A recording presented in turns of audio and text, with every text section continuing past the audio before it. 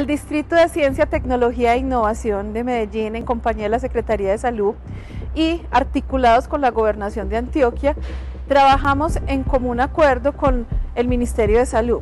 para este gran logro, y es que hoy la ciudad de Medellín cuenta con alrededor de 70.000 dosis para continuar nuestra campaña en contra de la sarampión y rubéola.